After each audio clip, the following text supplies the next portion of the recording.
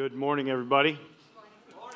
If you have a Bible this morning, turn with me to the Gospel of John, chapter 16, if you would, please. The Gospel according to John, chapter 16. Great to be with everybody this morning. I hope you're doing well. Good to see all of you. Jesus has been explaining to his disciples in very clear language that when he leaves, the Helper, the Holy Spirit, will come, and he will fully indwell all who confess him as Lord. He's been explaining this in great detail. In verse 29, his disciples react to what he has taught them. It says, his disciples said, "Lo, now you are speaking plainly and not using a figure of speech. Now we know that you know all things and have no need for anyone to question you. By this we believe that you came from God." We believe it now, they're saying. We get it. We understand what you've been trying to teach us. So they confess him right there, but in verse 31, Jesus answered them, "Do you now believe?" It's a question. As if he's to say, "Oh, really?" Verse 32, he said, "Behold, an hour is coming and has already come," forecasting his coming arrest, which will happen very shortly. Judas Iscariot will soon betray him. He will be arrested, he will be taken to trial and nailed to the cross. He said, "An hour is coming and has already come for you to be scattered, each to his own home, and to leave me alone. And yet I am not alone, because the Father is with me. These things I have spoken to you, so that in me you may have peace. In the world you have tribulation, but take courage, I have overcome the world." So awesome. The disciples had made a bold declaration. Now we believe. Now we understand. We're with you now. They had been questioning, and why doesn't he talk and, speak plainly? They're whispering behind his back, and he knows what they're talking about. He says, "Hey, are you talking about this and such a thing?" And they said, "Now you are speaking plainly, not using a figure of speech. We believe that you came from God." And Jesus responds and says, "Really?" He said, "Do you now believe?" He said, "An hour is coming, and you're going to be scattered.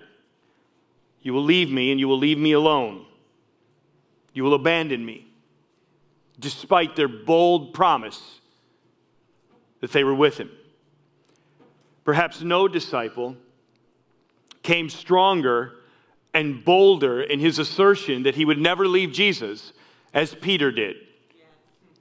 Let's look at Matthew chapter 26. We'll be back to the left a little bit.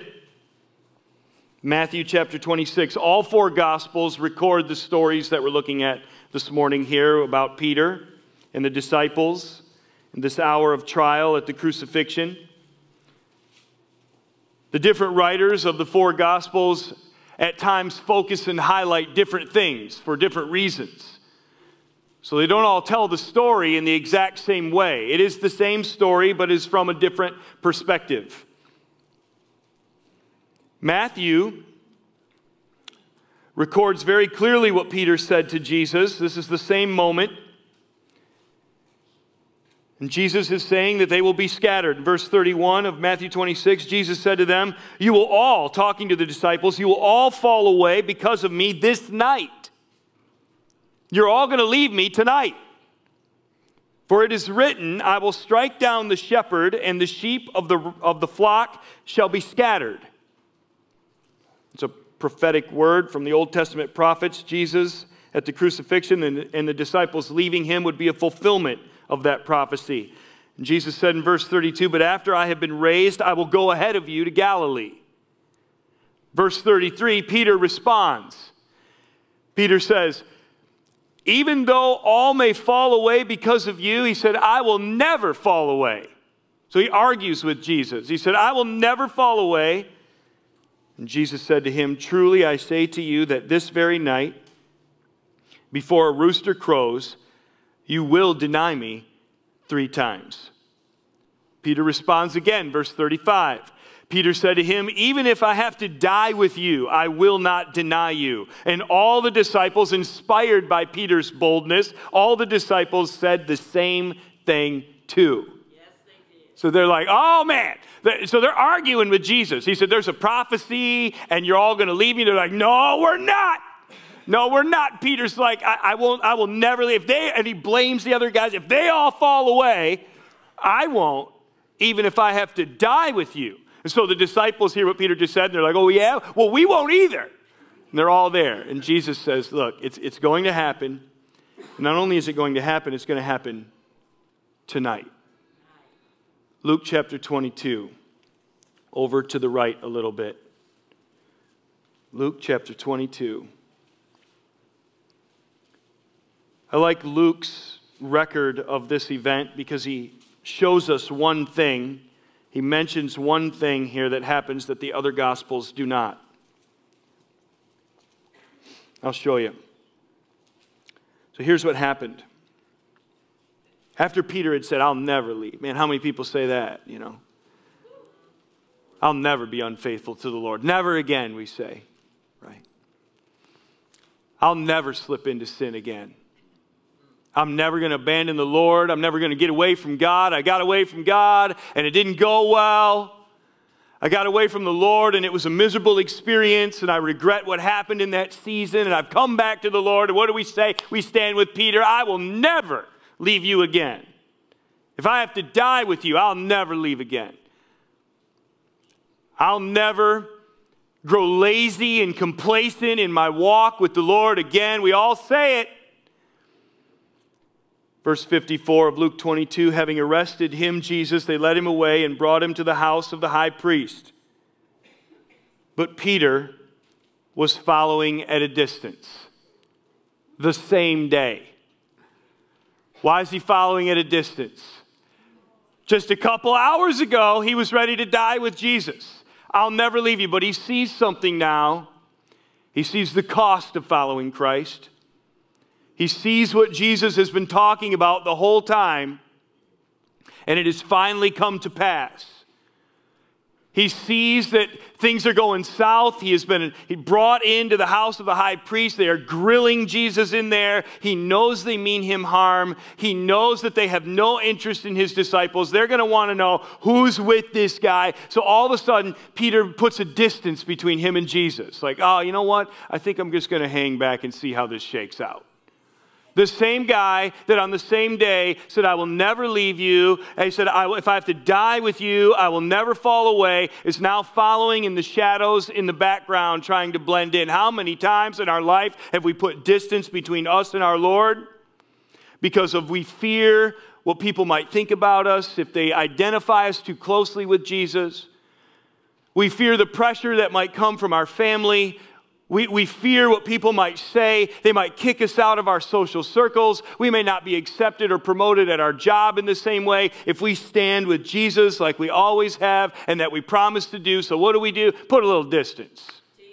Put a little distance between Jesus just in case someone's around that doesn't like what Jesus stands for and might recognize us as having been with Jesus. We don't necessarily want everyone to know that we walk with Jesus. So we put distance. And then things start to fill in that distance.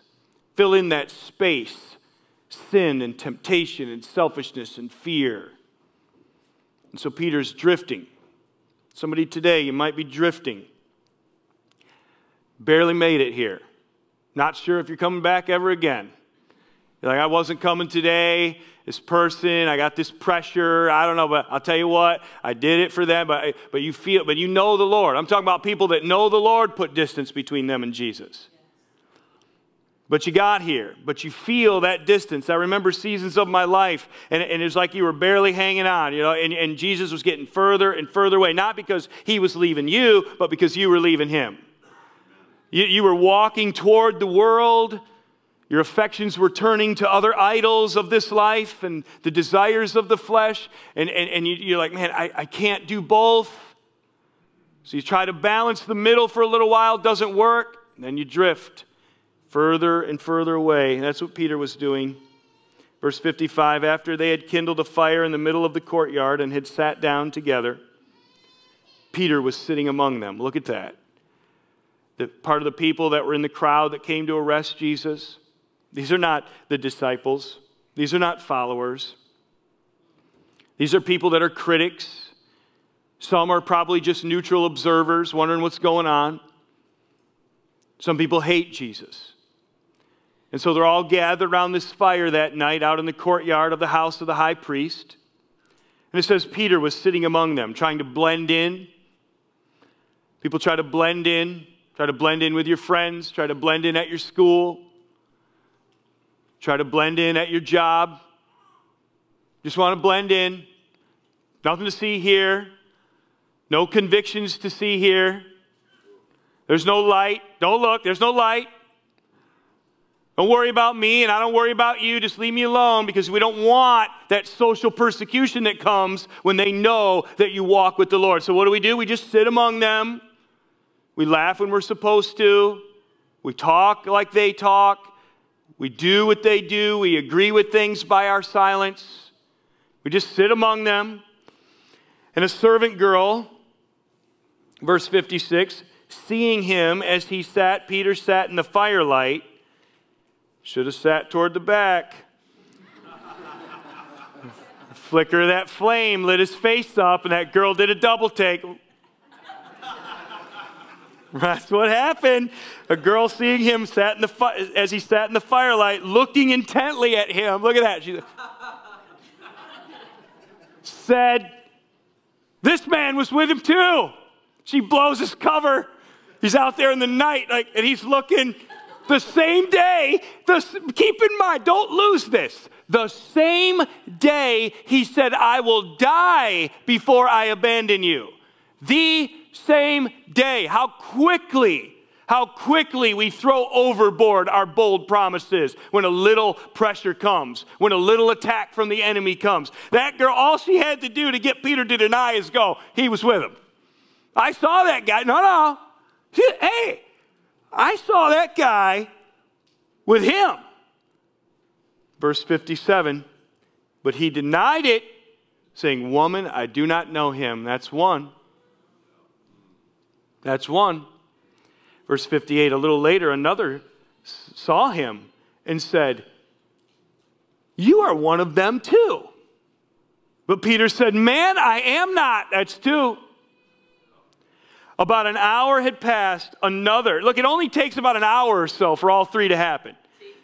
About an hour had passed, another man began to insist, saying, "Certainly this man was also with him, for he is a Galilean too." Another gospel says they heard Peter talking, and they said, "No, I recognize that accent. You're from a different region. You're not from around here. In fact, your accent sounds like his accent.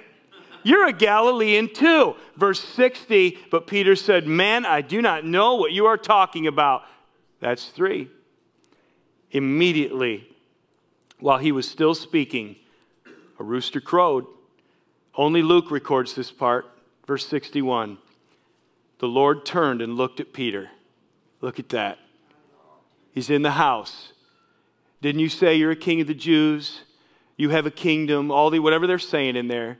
Don't you claim to be God? This man has committed blasphemy. The false witness. Hasn't he committed blasphemy? He's in the house. Peter's outside. He sees what's happening. But somewhere from inside the house, whether he looked through a door or a window or whatever the situation was, Peter said, "Man, I do not know what you are talking about." And while under trial, Jesus goes, "Told you." And the rooster crows. And Peter remembered the word of the Lord, how he had told him, "Before a rooster crows today, you will deny me 3 times. And he went out and wept bitterly. How many times has Jesus given us that look in our heart? When we denied him, when we could have spoke up, not for the things of the world, but for the gospel. When people had questions and we didn't want to answer them because it might identify us as too close to Jesus, but you knew the answer. When people had criticisms about God, when people wondered things about death, when people wondered why things are the way they are in the world, and you had the Word of God written in your heart, and you knew what the answer was, and you could have answered, and you could have given them the information they were looking for, and they might have liked it, they might have hated it, they might have hated you for it. Who knows what would have happened, but you knew. And what do? Nothing. What do we say? Nothing. That in and of itself is oftentimes a denial. I remember I told the kids' camp a couple weeks ago, the young kids that went up to the camp, about a missed opportunity was the theme of that day. And I remember I was on a bus on a basketball team in high school. And there was a coach, and some of the players were talking on a long, dark bus ride after some game that we had played somewhere far away. And we were coming back in the night, and the coach was critical of God, and he had questions about God, like a lot of people do. And he wondered, if there is a God, then why these things? And some of the players joined in and started to offer their own ideas. Well, I think maybe this, and it wasn't right. It wasn't what the Bible says. And I think this, and that's why I don't believe in God. And these things were being said. And I could feel something boiling inside of me, because not anger, not rage, not offense on behalf of God. The answers were boiling inside. They were asking questions. I knew what the answers were. I knew all I had to do was go, well, I don't know if you believe it or not, but the Word of God actually addresses what you're asking about and what you're talking about. Would you like me to tell you what it says? I knew what it was. I could have quoted it pretty close to them. I didn't have a Bible with me, but I could have showed them later. I said, yeah, hey, listen, I could probably find that if you want. I could show you the Word of God addresses exactly what you're talking about, and people with the questions that you have. And it's okay that you have these questions. Would you like me to help? You know what I said that night? Nothing. Nothing. Why? Distance. Distance had grown between me and Jesus. And in that distance was fear of rejection of my friends, the judgment of my coach, the possible ridicule that might come. How many times have we promised with Peter that we'd never be a coward again? That we'd be a witness if God would only open the door and we'd say the words, if He would give us the words. That we would never stop serving, because last time when we drifted apart from the Lord and the fellowship of the body, the church, the world took over.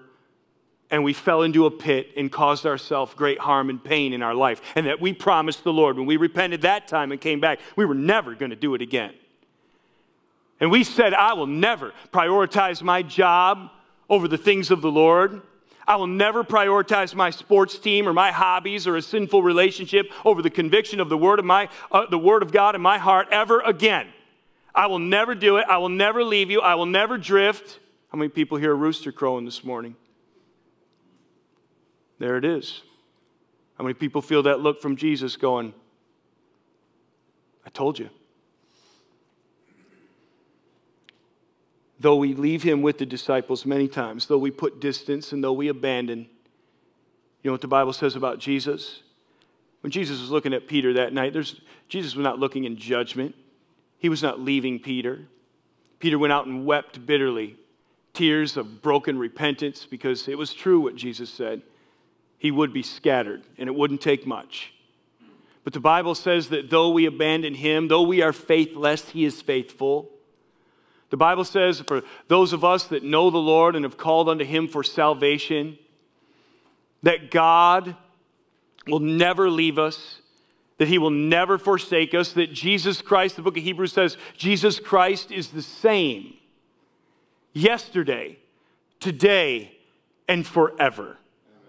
That's what the Bible says, forever. His love toward us, His redemptive power, His word, His promises, though we break ours all the time, though we walk away with Peter, though we sit by fires and try to blend and hide in our sin for the acceptance of man and people and social circles, He never leaves us and He never forsakes us, not ever. John chapter 16. Verse 33, where we started.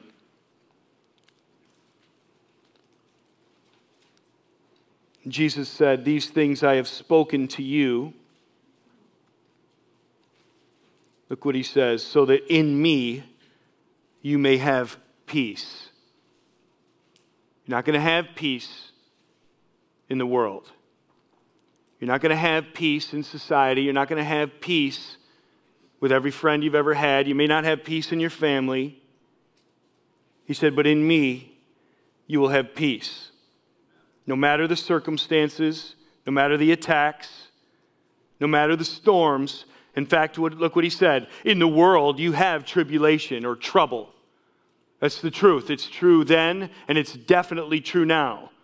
In the world, you have tribulation. He knew that that would happen. But take courage. I have overcome the world. Yes, he has. He has overcome the world. He has overcome the power of sin. For those that call upon him as Lord, he has washed us and made us a new creation. He has broken the bondage of sin over our lives. He has overcome the devil. The Bible says in 1 John, the Son of God came for this purpose, to destroy the works of the devil. He said, I'm giving you a peace. John 14:27 said, peace I leave with you, my peace I give to you. And then he says, not as the world gives, do I give to you. The world gives a false peace, an artificial peace, conditional. And it doesn't last, and it doesn't deliver. It doesn't satisfy our soul. It doesn't keep the promises the world makes. And Jesus said, I don't give peace like that. He said, my peace I give to you. And he said, in me you will have that peace. The Bible says in Colossians chapter 3, says, let the peace of Christ, listen, somebody's struggling with many things today. Let the peace of Christ rule in your hearts. That word rule, it's like a king.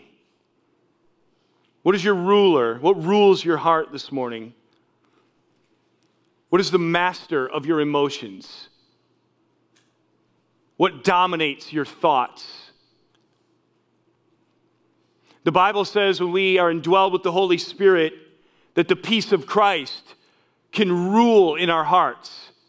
That no matter what rages around us, we can stare it in the face and have what the Bible says is a peace that surpasses all understanding. People will attack you. People will slander you. Circumstances will befall you. Your health will fail. Your money will fail. Your job will go away. Your family and every friend will leave you. And somehow we have a comforting peace, a mysterious peace that rests heavily upon our soul, where we can look the storm in the face and we are okay. A peace that surpasses all understanding.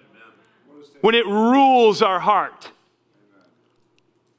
A lot of people that are Christians, that are true believers, me included, go through seasons, though, where we, like Peter, we have a distance that grows and something else begins to rule our heart. Some of you today, you may know the Lord, but something else has taken over the throne of your heart where Jesus and his peace belongs. Some people that are Christians, fear is ruling your heart. The peace of Christ cannot be ruling your heart and you be filled with fear at the same time. Something is the king of your life. Those do not both occupy the same space.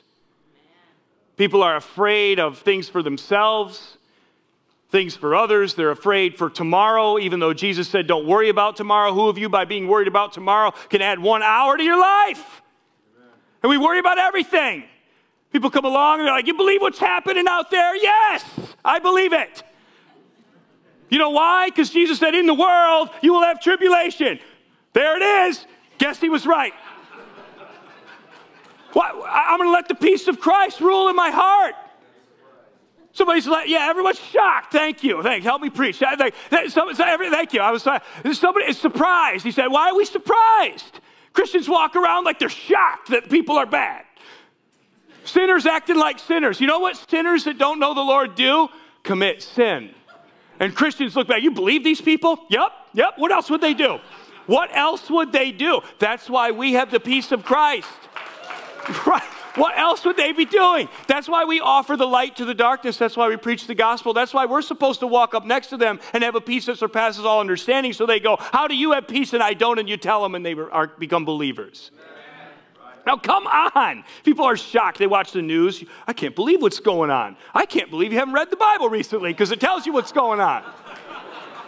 About to get mad. About to get mad up here. Speaking of mad, people let anger rule their heart. Right? Somebody said something about you. Oh, man. And now we're seeking revenge. That's not the peace of Christ. That's what rules you. That's your true Lord. That's your master now. Anger over what somebody did, what somebody didn't do, the hurt that somebody inflicted upon you. right? Words, something that happened long ago in your past, you just hang on to it. I'm glad Jesus didn't hang on to when Peter denied him and put that distance and swore 3 times he never knew him. I'm glad his grace and his mercy forgave Peter and restored him, and he became a powerful servant of the Lord later. I'm glad Jesus didn't hang on to the times that I have denied him, that I have gone silent when I could have spoken the truth of the gospel, when I could have resisted sin and I chose to dive headlong into the dark pool of sin myself and deny him. I'm glad that he forgives me and doesn't hang on to that, but we're going to hang on to something for somebody else. And we let vengeance and we let hatred and we let bitterness rule the throne of our heart, where the peace of Christ should be. What rules you today? We could just, if it's something else and the Holy Spirit is convicting your heart right now, we could just repent before the Lord. Lord, I'm sorry. Thank you for loving me even when I've walked. Thank you for loving me even in the distance. Thank you for loving me in my weak times. Thank you for loving me in my sinful times. Thank you for loving me in my denials. God, I repent, I turn, I give over my heart to you where your peace should have been and deserves to be. I have put the idols of these other things, feelings and, grudges and all of these things in your place. God, I repent. I'm tearing it all down by faith and humility. Take over, Lord, where you belong. I'm sorry. Let the peace of Christ, the love of Christ control me and compel me from this point forward. The Bible says that he has overcome the world. Though you have trouble and though there is tribulation, he's overcome. Romans chapter 8, take a look. Over to the right in your Bible. Romans chapter 8, verse 35.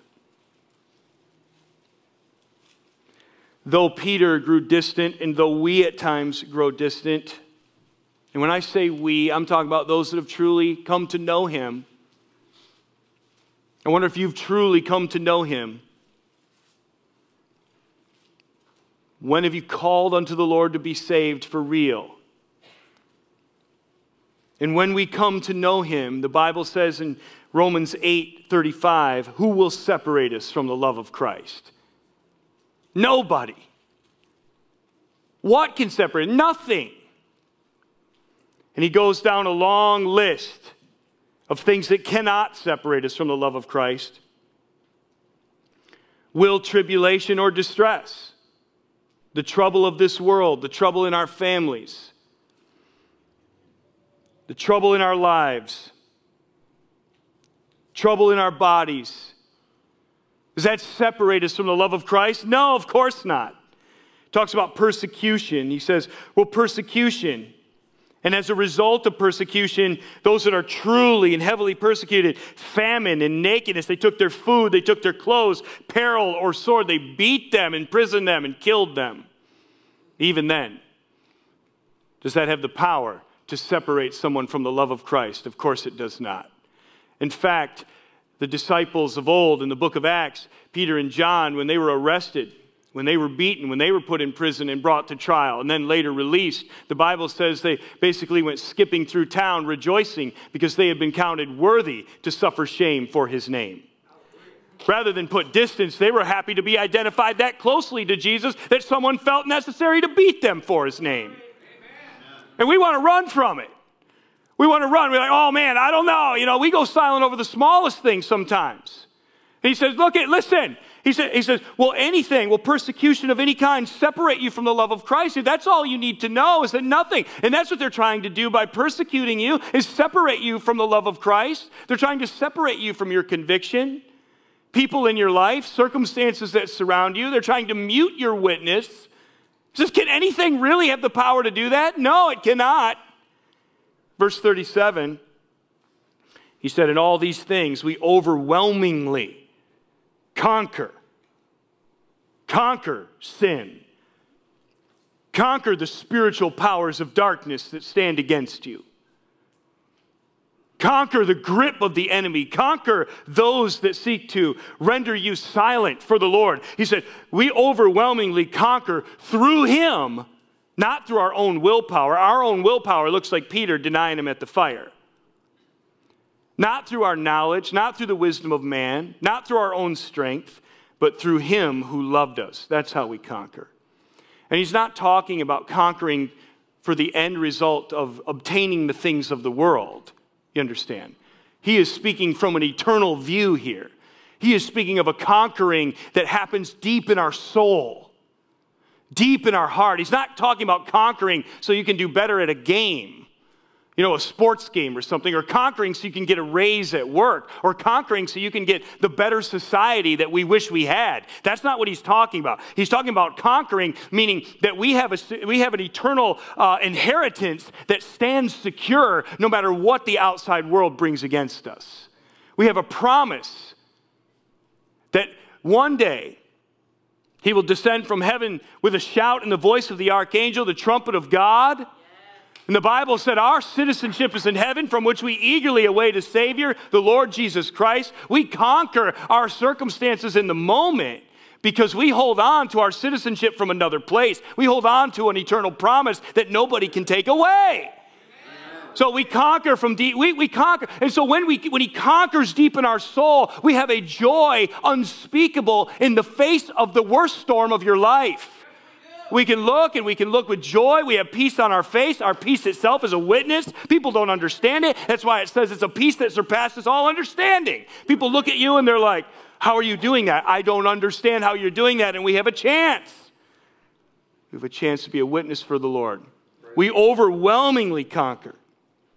He says, look what he says. Verse 38, for I am convinced that neither death, he starts with the biggest one. He said, well, what's your problem? Is it death? Death can't separate you from the love of God in Christ Jesus. He said, neither death. He said, so what does the Bible say? He takes away, when we come to know the Lord, he takes away the sting of death. He takes away the power of death. The Bible says, what's it say? The sting of death is sin, and the power of sin is the law. But thanks be to God who gives us the victory through our Lord Jesus Christ. Right? David said, even though, I love it, Psalm 23, even though I walk through the valley of the shadow of death, he said, I will fear no evil. I love that. Sometimes we walk through the valley of the shadow of death. You feel that shadow pass over your life. Somebody facing an illness right now, that shadow of death. Somebody that's experienced a loss of some kind, that shadow passes over you. Every now and then we get a glimpse of that shadow. Like on a sunny day when the cloud blocks the sun and casts a shadow and you're like, oh. 2 days ago I did a funeral for a wonderful lady, sister in the Lord, older saint. Used to come and sit in a wheelchair and just worship the Lord and bring so much joy to me as a pastor. She loved the little kids walking by. And we had a funeral planned a couple days ago and it was supposed to be in this room. And then the power went out. So I'm like, oh man. So I call the family and I'm like, hey, the power's out and the bathrooms are kind of a thing and the lights are okay. We have a generator, but it doesn't do everything. Is this how you wanted to celebrate the moment? I'm fine if you are. They were like, no, why don't we do it in her backyard instead? We got a backyard by a lake. Why don't we just, call an audible and we'll do it different. It sounds great. I went out to a backyard and man, a couple years ago, she came down at a service out at Silver Lake and got baptized. People helped her in the water. My friend Pastor John baptized her, and someone took a picture of her coming out of the water, a picture of the death, burial, and resurrection of Jesus Christ applied to her life. And so we had her funeral in the backyard.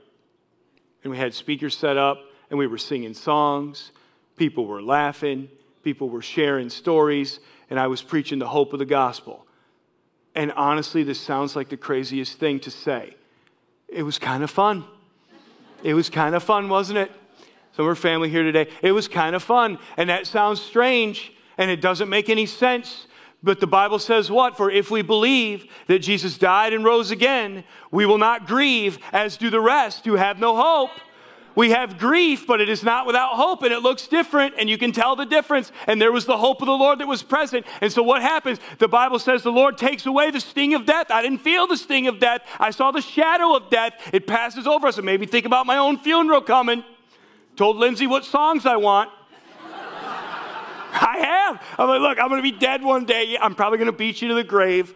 If you're around, here's the song I want. I'd rather have Jesus at the end, and I want that to kind of land, It's like we're playing the whole thing. Told my wife, don't screw it up. I want a bunch of somber music and people bawling. I want it to be a celebration, not of me, but of the King of Kings and the Lord of Lords, who through him we overwhelmingly conquer, through him who loved us, because I am convinced also that neither death, nor life, nor angels, or principalities, nor things present, or things to come, powers, height, depth, or any other created thing will be able to separate us from the love of God, which is in Christ Jesus our Lord. Convinced of it. Jesus said, my peace in the world, you will have trouble, but take courage. I have overcome the world. Yes, he has, and yes, he will. Oh, man. For some, it might be hard to believe today because you say, man, my father didn't love me like that. Everyone who said they were going to love me unconditionally never did. My father didn't do it. My mother didn't do it. My husband, my wife, my parents, my children, my friends, my family, everybody that ever said they would didn't. So it's hard for me to believe this one. That's why he says, my peace I give to you, not as the world gives to you, do I give. He said, they may have left you, but I will never leave you. And I will never forsake you. They may have changed, but Jesus Christ is the same yesterday, today, and forever. And if that's the only comfort you have, it is the only one worth hanging on to. Amen.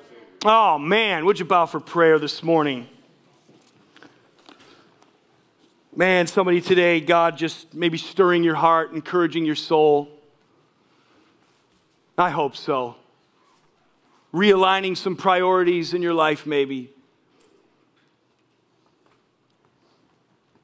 Somebody today, you say, man, some distance has grown. I'm reminded this morning that some distance has grown between me and the Lord.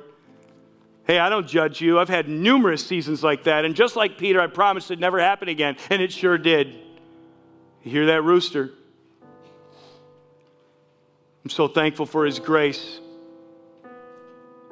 his patience, his long suffering toward us. Somebody today with a heavy burden, some kind of tribulation, some kind of trouble. I want to encourage you, whatever it is, I don't know how it's going to work out. I really don't. But I'll tell you what, whatever it is, it cannot separate you from the love of God in Christ Jesus. We overwhelmingly conquer through him who loved us. The Bible says in the book of Revelation, him who loved us and released us from our sins by his blood. I'm going to pray for you in a moment. I'm going to do something we do once in a while. Just felt it deep in my heart as I was preparing the scripture and the message for the weekend. I'm going to open these steps up here just as an altar of prayer this morning. Nothing magical about it, but sometimes there's something about symbolically coming and just laying something down before the Lord. Some heavy burden, some struggle, some trial, something God is convicting your heart about right now. That he has spoken to you right here this morning. Say, Lord, here it is. Here's my burden. Here's my great hour of need. Here's my season of rebellion. I lay it down before you. I thank you for your mercy and I ask you for your help. Restore to me the joy of my salvation. Give me courage in this storm. Joy in this trial. Overwhelmingly conquer in me, Lord Jesus. Heavenly Father, we come before you this morning. I pray that you lift somebody's spirits by the power of your word, your living word. Somebody that's put some distance, perhaps, Lord. I pray you convict them. That right now you draw them back. That they would see all things clearly. Some of us that maybe have fallen for some temptations and tricks of the enemy. Reveal to us the truth, Lord. And draw our hearts back to you. Somebody that's afraid. Somebody that's worried. Somebody that's angry. God, I pray that you would bring a peace that surpasses all understanding. A peace so powerful, so profound, so real that we can't even understand how it's possible. But yet there it is, like a miracle. deep in our soul, carrying us through. And while the outer man decays, we are being renewed on the inner man day by day. Pray that for somebody here this morning, Lord. Somebody to be refreshed. Somebody to be encouraged and restored in Jesus' name. It's in His name we pray. Amen. Listen, I'm going to invite you to stand. Nobody's going to bother you. Our team's going to play. They're going to sing a little bit. If you want to come, you come right now. You want to bring somebody with you, you bring them. Just come. You want to come and pray and lay something down before the Lord, you come.